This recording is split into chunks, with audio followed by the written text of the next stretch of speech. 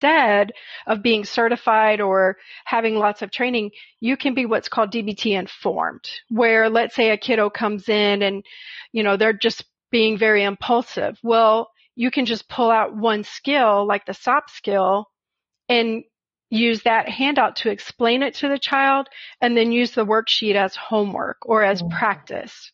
And of course, I always say, especially for kids like 6 to 12, which is what this book is aimed toward, parents need to be in the room.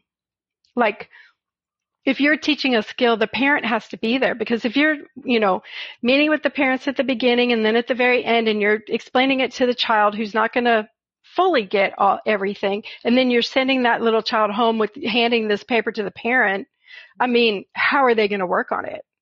Right. So, the parent needs to be in the room. Of course, that's just the way I do things, but I always have the parent in the room where I'm working on these kinds of things.